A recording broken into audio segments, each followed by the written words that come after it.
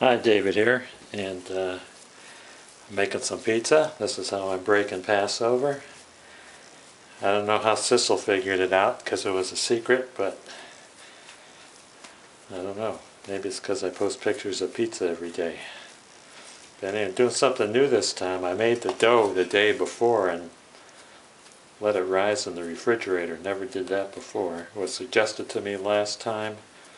Thought it was crazy. It's cold on the hands. But we'll see what happens.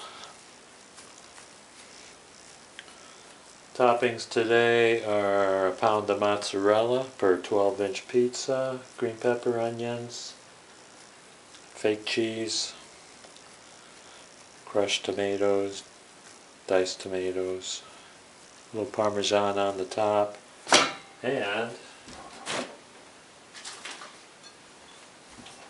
some of the finest wine money could buy. Well, I got it at a grocery outlet for $4, but after a week of matzah, anything's going to be good.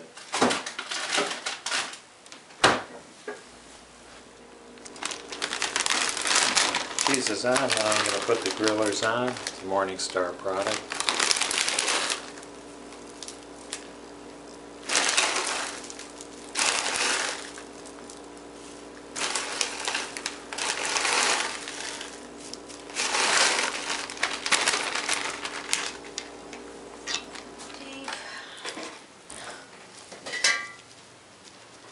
Sprinkle on a little Parmesan.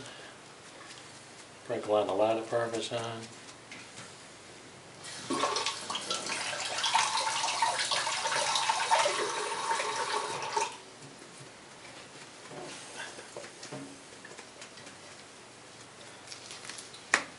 And pop it in the oven.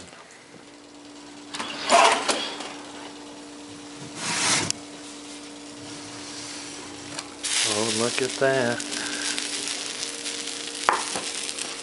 Put the second one in.